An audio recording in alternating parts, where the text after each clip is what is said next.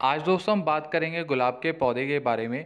हमारे जो गुलाब के पौधे हैं, चाहे काफ़ी सारे हमारे व्यूअर्स हैं वो भी कहते हैं कि हमारे पौधे में कर्लिंग की समस्या बहुत ज़्यादा है। जैसे अभी इसका सीज़न आ गया है, अभी ये कर्लिंग की समस्या बहुत ज़्यादा तंग करेगी अगर आप इसका अभी सोल्यूशन नहीं ढूंढोगे। इसीलिए आज आपको दोस्तों मैं 3 से 4 मेथड बताऊँगा, जो भी आपको सही लगे आप अपने पौधे पर ट्राई कर सकते हैं, जिसके साथ ज़्यादा से ज़्यादा आपके पौधे में जो लीफ कर्ल है या फिर ऐसा कोई डिसीज़ है वो सभी चले जाएगी। सबसे पहले दोस्तों जो लीफ कर्ल को हटाने के लिए हम यूज़ कर सकते हैं वो है हमारे पास बेकिंग सोडा। जो बेकिंग सोडा होता है दोस्तों, ये सोडियम बाइकार्बोनेट होता है। इसके साथ क्या होता है कि बहुत सारे जो फंगस वाली चीज़ें होती हैं, जो फंगस क्रिएट करते हैं, बैक्टीरिया, वो सभी मर जाते हैं। साथ में अगर आपके पौधे में कर्लिंग ज़्यादा हो जाती है, मैंने आपको पहले भी बताया है एक वीडियो में, हम इसको यूज़ कर सकते हैं।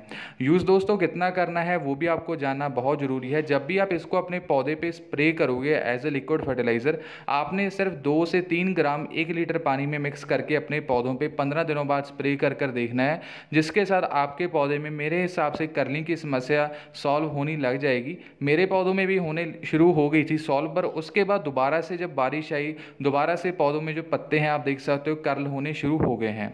इसलिए अगर आपको ऐसी कोई प्रॉब्लम आती है तो आप ये स्टेप को यूज़ कर सकते हो। अगर आपका पौधा फिर भी नहीं सही होता, आपको मैं दूसरा मेथड बताता हूँ।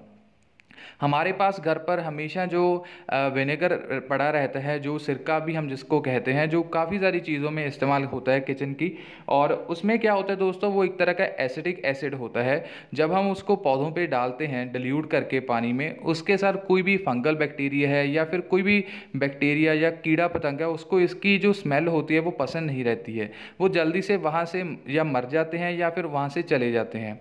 आपने कैसे यूज़ करना है, आपके पास normal vinegar, Apple cider vinegar जो भी है आप ले सकते हैं।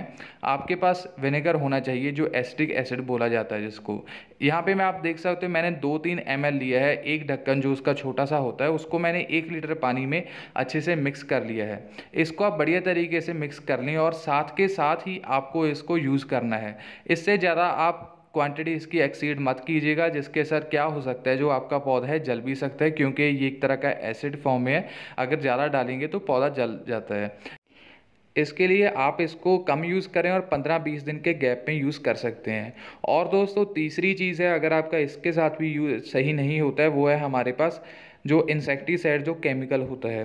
जो मेरे पास ये वाला इंसेक्टिसाइड है, इसका आप नेम देख सकते हैं और इसकी प्रॉपर्टीज़ देख सकते हैं। इसमें कोई भी लीफ कर्ल होता है या कोई भी ऐसे कीड़ा पतंगा या कैटरपिलर आपके पौधे पे अटैक करता है, ओवरऑल सभी बीमारियों को ये जड़ से उखाड़ देता है। ये नर्सरी में ज़्यादातर यूज़ किया जाता है। ये मुझे आप देख सकते हो करीब मेरे हिसाब से 100 ml होगी ये, और मुझे ये 100 रुपये की एक छोटी सी जो एक कंटेनर में आप देख सकते हो दवाई मिली है।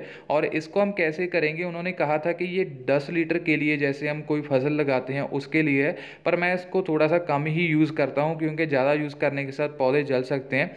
आप क्या कर सकते हैं, वही नॉर्मल 2-3 ml 1 लीटर पानी में डालकर इसका अपने पौधों के ऊपर स्प्रे कर सकते हैं। इसकी जो स्मेल होती है वो बहुत ज़्यादा स्ट्रांग होती है, इसीलिए जब भी आप स्प्रे करेंगे आप कोई कपड़ा ले सकते हैं जिसके साथ इसको आप ध्यान से डालें, क्योंकि ये केमिकल इंसेक्टिसाइड है।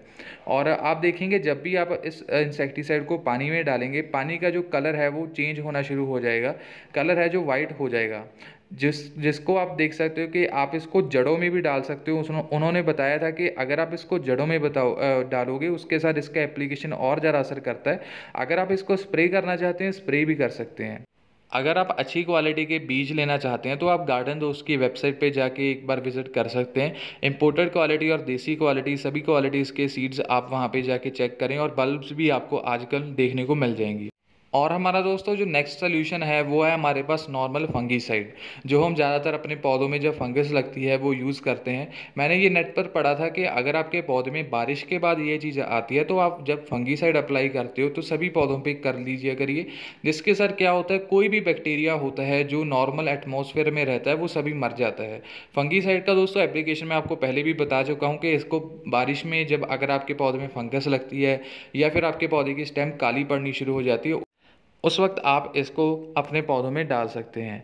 जैसे आपके पास 1 ग्राम 1 लीटर पानी के लिए मोर देन इनफ रहती है। और इसके साथ दोस्तों एक और फ़ायदा होता है कि पौधे में दूसरे बैक्टीरियल इन्फेक्शन या जो फंगस आने लग जाती है हमारे पौधों में, वो भी नहीं आती है। क्योंकि आपने देखा होगा गुलाब के पौधे में ज़्यादातर नॉर्मल रहते हैं, और ज़्यादा फंगस आने के कारण जो वो स्लोली स्लोली पूरा पौधा ख़राब कर देती है, ग्राफ्ट पार्ट पूरी तरह से ब्लैक हो जाता है। उसको भी ये बचाता है। जो फंगीसाइड है हमारे पास, साफ या बावेस्टिन कंपनी का फंगीसाइड आप ले सकते हैं।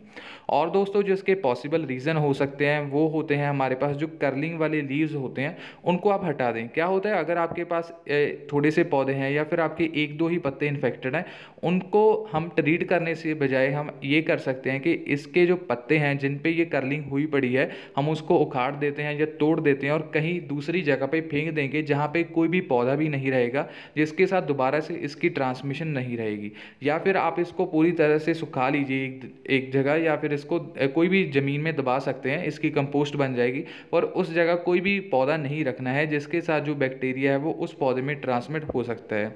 ऐसे भी दोस्तों हम नेचुरली इसको एक जगह से रोक सकते हैं। और दूसरा दोस्तों हमारे पास एक और मैं आपको बता देता हूँ जो रीज़न रहता है कि ज़्यादातर हम जब पौधे को शेड में रखना शुरू कर देते हैं, जैसे मैंने भी रखे हुए थे, गर्मी बहुत ज़्यादा हो जाती है नॉर्थ इंडिया में, उस वक्त भी क्या होता है कि पौधा है ज़्यादा शेड में रहने के कारण जो कर्लिंग वाली समस्या अपने पत्तों पर ले लेता है। ज़्यादातर जब बारिश पड़ती है हम तब भी अपना पौधा शेड में ही रखते हैं, तब ये सबसे ज़्यादा फैलता है जो रोग है। और ये मुझे माली ने बताया था कि हम अगर इसको थोड़ी सी धूप भी लगाते रहेंगे तब भी ये प्रॉब्लम आपके पौधे पे कम आएगी, और आपके पौधे में जो आपको ये कोई भी बीमारी है वो कम दिखेगी जब आप अपने पौधे को सनलाइट में रखते हो। पर हमारी भी यहाँ पे ये चीज़ होती है कि अगर हम उसको ज़्यादा सनलाइट में रख देंगे तो पौधा जल जाता है। इसके लिए आप थोड़ा सा, जैसे एक दिन में सुबह की 2-3 घंटे की मॉर्निंग की धूप इनको लगा सकते हैं, उसके बाद इसको शेडी एरिया में शिफ्ट कर दें सिर्फ गर्मियों में।